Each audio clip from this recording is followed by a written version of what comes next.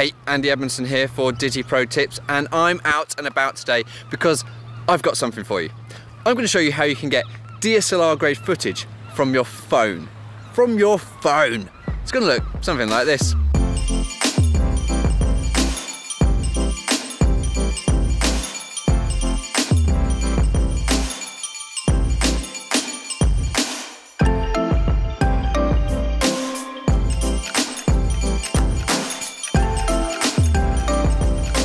Okay, how do we do this?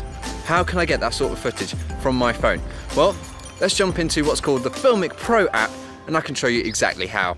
Okay, so we're inside FiLMiC Pro app now, and you can see we have a little ring here in the middle left, which is our auto exposure ring. As you can see when I move this around. On the right of that is a dashed box, which is our autofocus. As you can see, moving around changes the focus and the exposure. Now, if you don't want auto exposure or autofocus, you can swipe in from the left or the right to bring up the manual controls. There you go, you can see them.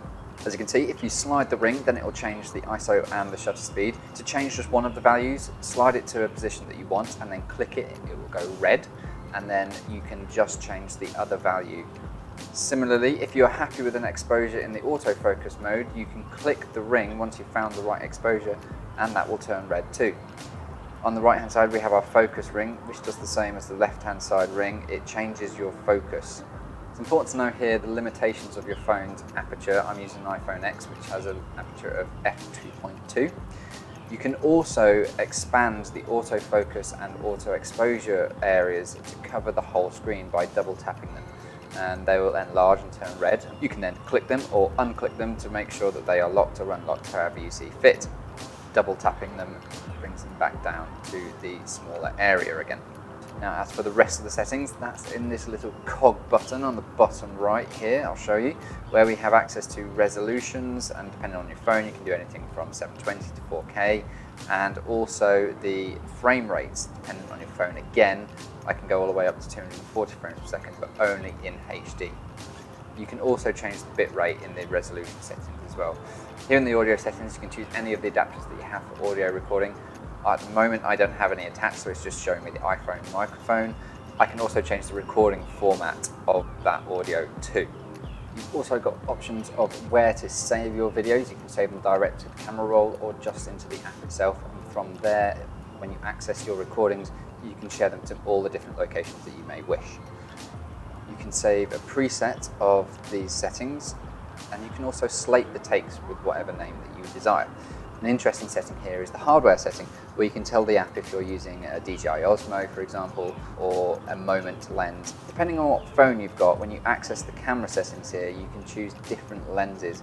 Here I've got wide, tele, zoom, and selfie. When you're not in selfie mode, there is also stabilization that you can add as well. Here you can see the zoom slider in effect using the zoom lens.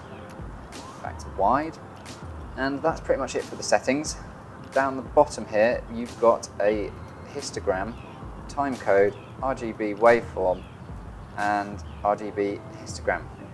If you hit that little A down the bottom, then you can access your zebra, your false color, and your focus assist. It's very handy indeed. And dragging the exposure ring and the focus area around will give you different results depending on what you need. Over in the far left bottom corner we have access to our white balance, and here you can see all of the different modes that you would normally find in a standard camera, including auto white balance. The tab underneath that, depending on whether you want to go for the in-app purchase, will let you have access to a range of different shooting styles. We've got natural, dynamic, flat, and this is the one that is paid for. It's log. You can shoot log in your phone. Underneath that you have access to your saturation, vibrance, and noise reduction settings. Back up one more tab and you can actually change the shadows, midtones, and highlights input for that setting. You also have your audio monitors there on the far right. So that's it. Let's hit record, and then to access your recordings you hit that little play button on the bottom right, and that will show you your recordings there. If you click the little tick box and then click your video, you can share it to wherever you need.